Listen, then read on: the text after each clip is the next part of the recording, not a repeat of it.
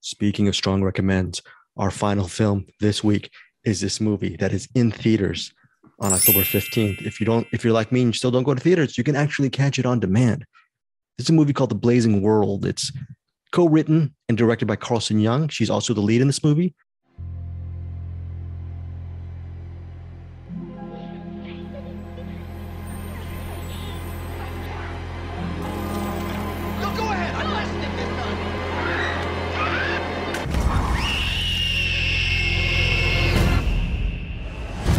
This reality is just one gradation of a whole series of planes of existence. Hello? Mom? Hey! Honey! Oh, my little girl.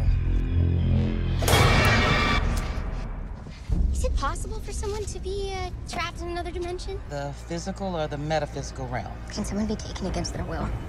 By what? Can they be brought back if they're trapped?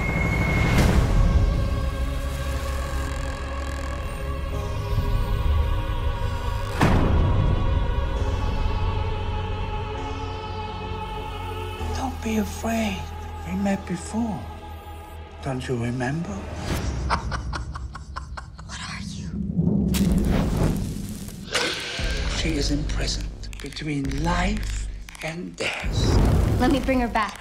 She is held by 3 demons. To open the door, find the 3 and take their keys. And I warn you, they're not going to be as nice to you as I am.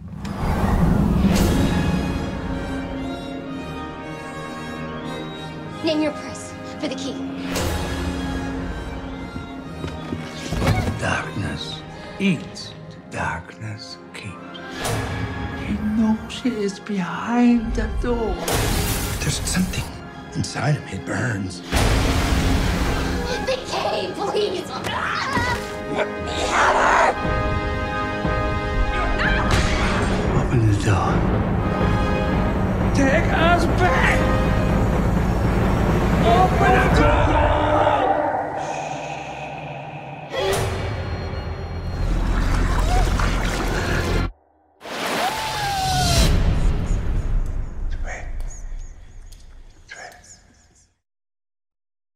She plays a young woman, a quote unquote self-destructive young woman. During her childhood, when she was just a kid, she lost her twin to a drowning in their house. And it was due to she left her twin and was going off and seeing her mother and father arguing through a window. That tragic event obviously has had its repercussions on her family, even now 20 years on when she's a college student. So that scar understandably still stays with this family who inhabit the blazing world. This movie, it seems like a family drama, but nope, it's really a nonlinear, surreal movie that it maybe takes pages out of Jodorowsky or David Lynch or just so many different Alice in Wonderland. There's a lot, Tim Burton, there's a lot of visual references to this movie. The movie also stars Udo Kier as sort of a gateway, he introduces her to another world, this blazing world that this young woman played by Carlson Young might believe she believes she might be part of another dimension and not the real dimension. So it's a very interesting movie because most of this movie takes place in this blazing world, which may be in the young woman's dreams, or it might be an actual different dimension. Bruce Purkey was the first person to see the blazing world. By the way, the parents are played by Dermot Mulroney and Vinessa Shaw. Let's start off with you, Bruce. What are your honest thoughts about the blazing world? I think what was the first thing I mentioned to you? Well, I guess I mentioned that it immediately had the trope of, woof. I think woof was the first thing I said, not good woof. And I think I mentioned that it had immediately had the trope of cutting carrots. And I was like, can you cut carrots without cutting a finger in a movie? I guess not. It's impossible. And then I was like, oh, this is a vanity project. And at first, this was before it switched to the young girl grown up. So I thought it might be a vanity project for the mom, the actress playing the mom, Vinessa Shaw. Yeah. And then I watched the whole movie, and at the end I looked at the IMDb and I discovered that, oh, the woman who's acting as the main actress in this is also the writer and the director. Okay, it's a vanity project. But how do I get at this? It strikes me, you know how you have that kid in high school that's like praised their whole life about what a genius they are, and no one ever gives them any criticism on anything they've ever made or written or done. That's Are you talking to me, Bruce, or yeah, what? that's what this seems like. And unfortunately, there's homage, and then there's clipping. And we talked about, like, Tarantino, right? But he's got such talent that he basically can steal stuff, but he still somehow makes it his own. But then you have other things like, I don't know, Scary Movie 4, where it just says, hey, remember that? Doesn't that look like something you've seen before? Hey, look at this. And you mentioned a few of them. I just wrote down a few of the ones that came to my mind immediately. Pan's Labyrinth, Don't Look Now, The Cell, Twin Peaks, Neon Demon. This is someone who's seen Neon Demon and thought that was the first time that ever happened. They don't know anything about anything before Neon Demon. Whoa, that's amazing. Alice in Wonderland. This is insufferable. This is one of those movies where I definitely felt like the time was stolen from my life by watching this movie. Wow. Well, we say this again. Last year it was The Painted Bird, starring Udo Kier, and this one, The Blazing World, starring Udo Kier. Which movie do you foist upon your worst enemy, Bruce? The Painted Bird has much more artistry. Okay. This movie does not. This movie is like, remember when we saw Behemoth? Remember all the digital effects in that thing? Right. This is like that, but it has less fun. Okay. Is this one of your worst of the year? Oh, for sure. This movie is terrible. Terrible. What I'm movie. getting from Bruce is that as time goes on, he's loving The Painted Bird more and more. Yeah, it's and true. So as time goes on, he will love The Blazing World more and more. I'm going to get to you, Eric, if in they a second. keep coming out with shittier movies, I suppose it's true. Eric, I'm going to get to you in a second. My very quick mini review on my end. I thought I like this movie. This movie, again, going back to Bergman Island, not for everyone. It is very surreal. All the digital effects. I like the fact that Carlson Young, it seems like she created a very personal story about tragedy and trying to deal with it via your own fantasy world. I like that. And I like what she was going with the visuals. It doesn't, a lot of it sometimes is just surreal, doesn't make sense, might not click with everyone, but she just went for it. And ultimately, I think it worked at the end. The ending was nice. I like the ending. It stuck the landing. It did not stick the landing for you, Bruce. I thought this movie. I don't think it stuck the beginning for Bruce either. It sounds like it didn't stick anything. Nothing stuck to the wall. The beginning, it stunk the end, it stunk the middle. I really ended up enjoying The Blazing World. I would give it a solid recommend, with the caveat going to Bruce's review that it is a movie that will have a huge amount of detractors, and you're going to have a wide variety of opinions. And I really credit Carlson Young's scope and ambition at telling a story that she really wanted to get out there. And yeah, I just thought it was pretty courageous. Overall, I was caught up with the movie. So solid recommend. Eric, your thoughts on The Blazing World? Well, I'm definitely on the love this movie side. It reminded me a lot of and I'm not a fan of The Labyrinth, but it reminded me of that, in that you're going through a fantastic, like it's a fantasy movie, and it has fantasy elements, and it's nice to see something like that. I mean, Bruce, you mentioned Pan's Labyrinth. I think this is more Wizard of Oz, where it's got the light, the light fantasy to it, but there's something sinister about it. And I don't, other than when she goes to unlock the, there's the locks that she has to unlock. Mm-hmm. And then the part where she has to go, because she goes through the doors and she has to confront a different aspect of her own depression and her past, when she goes in to see her dad in that world, it definitely gets dark. But I think a lot of this movie stays like really bright, like that desert planet she went to. It looked like it looked like something you would see out of Labyrinth, where it's bright, it's kind of this is a nice kids movie that we're watching, but then there's just that little something just right below the surface. It was kind of put me at unease.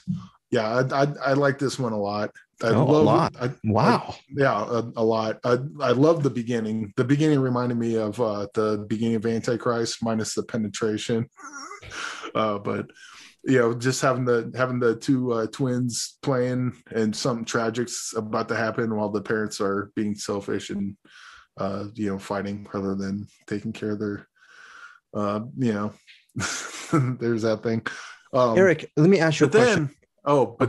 So I watched this movie and immediately I'm like, oh fuck, this is fucking awesome. And then I went and found the book, the audio book.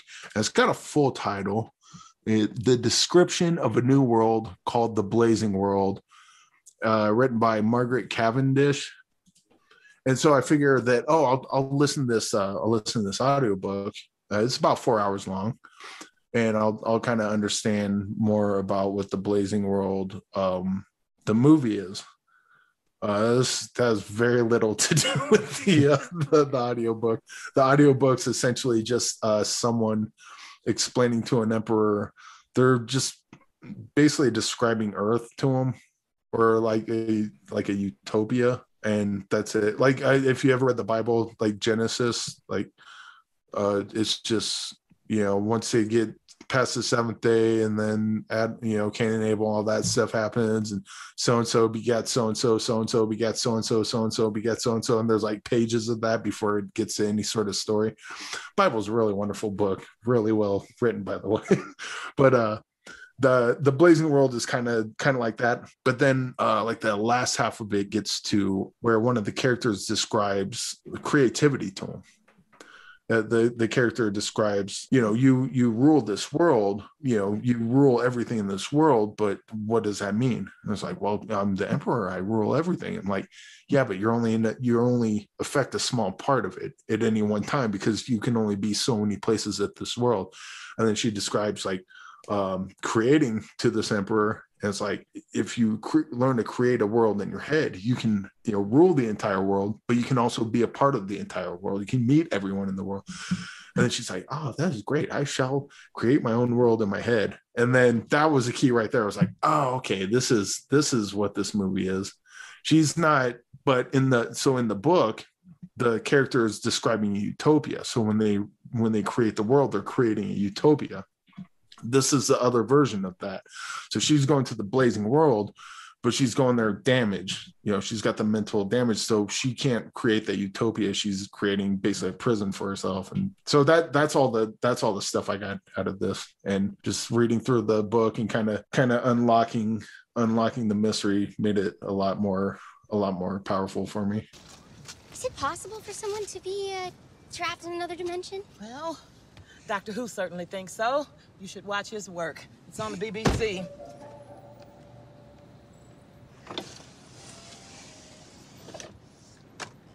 Are we talking the physical or the metaphysical realm? Either. Now, theoretically, yes. To enter any room, there's a door. So it stands to reason the door may be stuck or locked. Or guarded. Can someone be taken against their will? By what? Can they be brought back if they're trapped? If this door is unlocked? I see. What did you say your name was? Oh, no, I'm not crazy. It's just not working. Sometimes if we don't like the answers the world gives us, we keep looking. We go down rabbit holes. Trust me, I know. What if there's something at the bottom? Excuse me? What's a rabbit hole? What's down there? Bruce, did Eric Holmes just go rabbit hole on this movie? Yes. Well, that's what Alice in Wonderland does. It goes down the rabbit hole. That is an amazing interpretation. What do you think, Bruce? Did it sway you a little bit? That sounds like a great movie. Let's have someone make that movie. Okay, well, you know what? This is what it's about. Us disagreeing. We have different. Look, Eric, to Bruce's point about it being one of the worst movies of the year. When someone asks you about this movie, see this movie if what, Eric?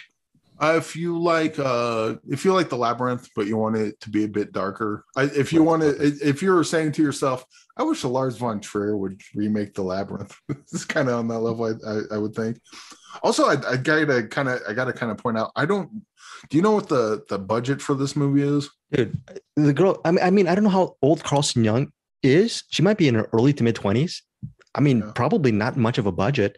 So, because I thought this movie was incredibly ambitious for like when I saw it, I just figured it was someone. It didn't seem like a first time director, and it certainly doesn't look like it was made on a budget that someone would give a first. Like this looks like they spent a lot of money on sets and the set design and all that sort of stuff. I don't know what that sort of thing costs, but it can't be cheap. And like all the lighting and smoke tricks they were doing in there, the CGI was a little wonky in parts, but in other parts it looked pretty good. And so but like first time directors like I want to do this fantasy movie. I'm a first time director. What's it about? Here, read The Blazing World, and it's kind of based on that sort of, but not really. Okay, no, we'll give you $1 million.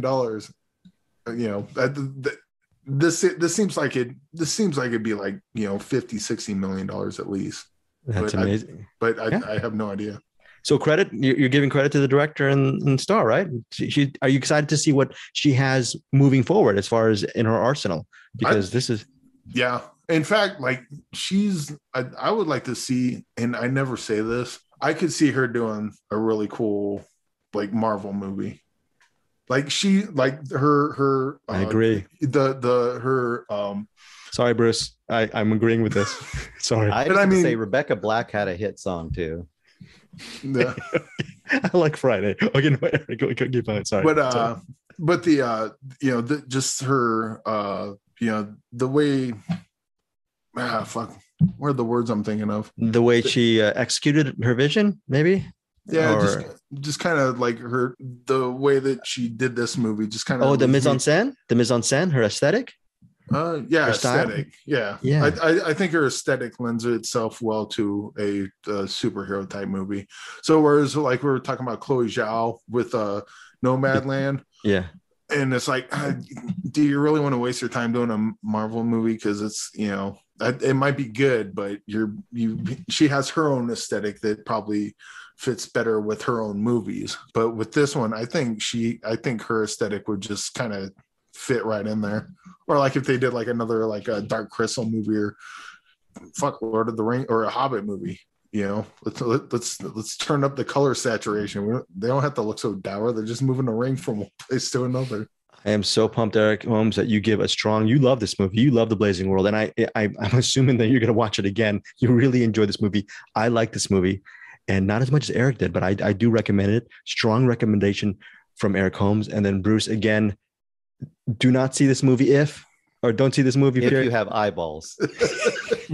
I got 4 eyes, so Bruce Purkey coming down with some truth bombs again. So again, the Blazing World in theaters on demand October 15th. It really honestly doesn't matter what Eric says, doesn't matter what I say, it doesn't matter what Bruce says. Matters what you guys think. We would love to hear what you think of Carlson Young's film, The Blazing World. Is she? Oh yeah, for sure. I wonder how much this is going to split people up. Yeah, they're very quickly. One last thing, Bruce, and I apologize. There's just one moment where the Carlson Young character, she's with her friends, and they go out in a bar, and it seems like it comes out of Twin Peaks, and there's a singer, and I know Bruce is just rolling his eyes at the whole thing. There's this one scene when they're smoking, and one of her friends is, I think, off screen. So when she smokes off screen, the smoke travels into the frame of the people in the frame. And I said, oh, that's a smart little shot. And I was just thinking, I bet you Bruce is just really rolling his eyes throughout this entire I was thinking, what this scene needs is some gremlins. I mean, I'm not wrong. On that, we can agree for sure. On that we can agree. Okay.